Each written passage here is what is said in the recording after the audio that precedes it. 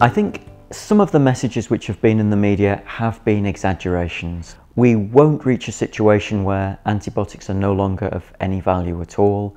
We won't reach a situation where routine surgery becomes particularly dangerous. I think where we could see a problem is, for example, very premature infants. They may have a lower chance of survival in 30 years than they do today. Or people who are involved in road traffic accidents, who get admitted to critical care, their chances of survival may be worse in 30 years than they are now. If I develop cancer and I need treatment for that cancer, which suppresses my immune system, puts me at risk of infection, I may have a lower chance of surviving that in 30 years than I will today.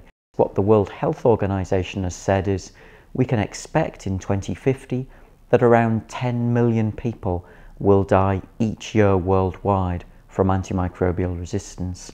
And that is a lot. That's actually more than die from cancer today. Nobody ever deliberately prescribes an antibiotic which isn't needed. Doctors want to do good, not harm.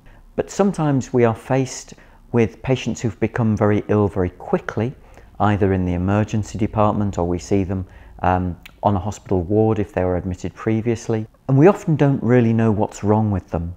We have to make a decision very quickly, and we do that on limited evidence. They may have an infection or there may be something else causing their deterioration, but we have to give an antibiotic in case it's an infection, because if we don't, the patient is most likely to die. We've put efforts in the past into trying to reduce the number of prescriptions which have been initiated, but certainly in my own trust and in many other trusts, we've had very limited success with that.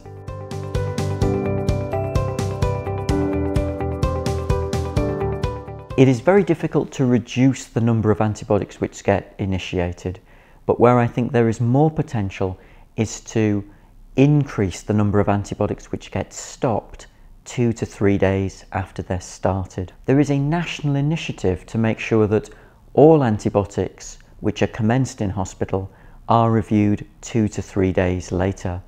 And audits which we all perform indicate that we're very successful in that we do review antibiotics more than 95% of the time. The problem though is that most of those reviews do not actually result in the antibiotic being stopped. In my own trust, I would say fewer than 5% of antibiotics which get initiated are stopped at that 2 to 3 day review. The Centers for Disease Control in America, who are experts in this field, say that at least 30% of antibiotics could be stopped at that 2 to 3 day review.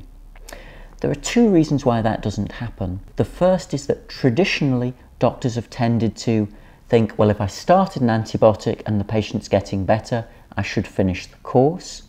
And the second reason is that the person who starts the antibiotic and the person who reviews it are often not the same. So when somebody comes to review an antibiotic, they don't like to reverse the first person's decision because they don't know the evidence on which it's based. So one thing we're trying to do, and many other groups, is to get doctors to write in the notes when they prescribe an antibiotic to say whether they would be happy for that antibiotic to be stopped 2 to 3 days later. Because probably in about half the cases they would be able to do that, and in hopefully 30% of cases overall, they would be able to stop the antibiotic at the 2 to 3 day review. And overall, that would make a big difference to the amount or the volume of antibiotics which are being prescribed.